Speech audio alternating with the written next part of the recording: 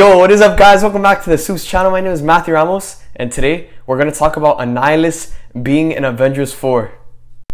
So let's take a look at all of the evidence leading towards Annihilus being the greater threat in Avengers 4.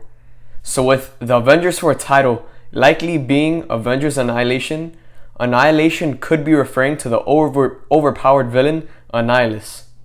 Next, according to a leaked Avengers 4 toy set featuring Rocket and Thor, the description of the toy set reads, "The Asgardian Thor wields the mighty Stormbreaker in his battle against new foes. Rocket teams up with a new crew to guard the galaxy from an even greater threat." Comic book readers know that there's no doubt that Annihilus could be a bigger threat than Thanos. After all, Annihilus has a massive army and has a rod that can control matter on a molecular level. Annihilus is, however, a Fox character, which means that Marvel can't touch him till the beginning of 2019. But what if he isn't a Fox character anymore?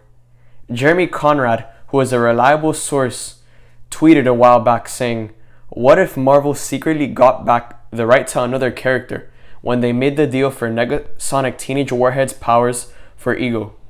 So imagine how much a shock that would be for the fans who are ruling out an Annihilus appearance. I think that Annihilus is the perfect threat for the Avengers because of his powers and massive alien army, so I have no doubt that he could be the biggest obstacles that the Avengers have ever faced. Let me know what you guys think in the comment section down below.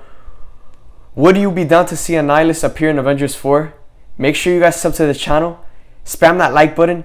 Hope you guys enjoyed the video. Thank you guys for watching.